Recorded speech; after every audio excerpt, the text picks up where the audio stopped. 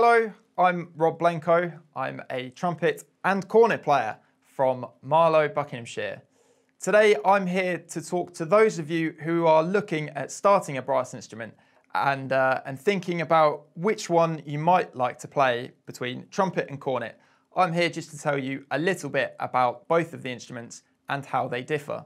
So let's get into some playing straight away.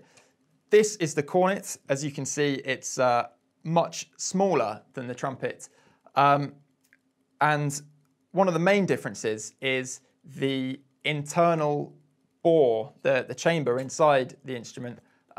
The trumpet has a cylindrical bore that helps produce a bright piercing tone, and the cornet has a continuously conical bore that lends itself to warmer and softer playing. So it means that cornets are more attuned to be playing stuff like this.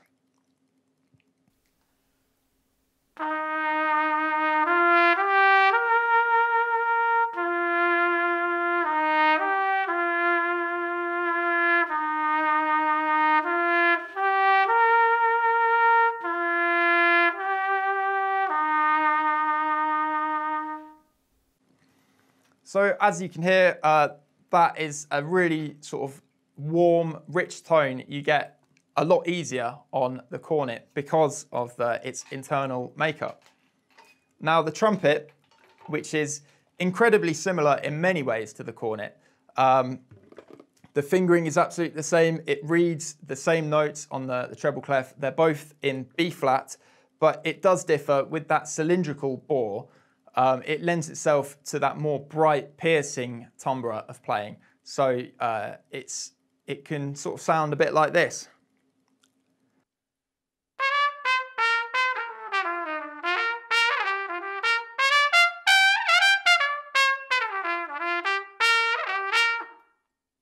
So as you heard there, it has a much brighter tone to it than the cornet does. So if you're looking at starting playing one of these instruments, I'd really advise you to have a think about what sort of music you are looking to play, and if you're looking to join an ensemble, what type of ensemble that might be. So if you're someone who wants to play in a jazz orchestra or a classical orchestra, then I would suggest looking for a trumpet, because you get that really jazzy timbre from it, and it lends itself to really hit out those jazzy, bright sounds. Equally, the trumpet is just as good at producing that orchestral, dark trumpet sound that you want as well. So if orchestras are your thing, then I would definitely go for the trumpet. But if you're more into playing in a brass band, then I'd suggest going for the cornet.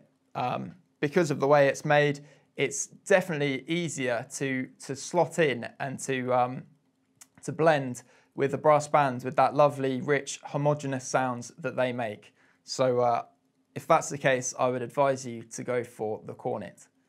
I hope this video has been of interest and helpful to you, and I look forward to seeing you next time.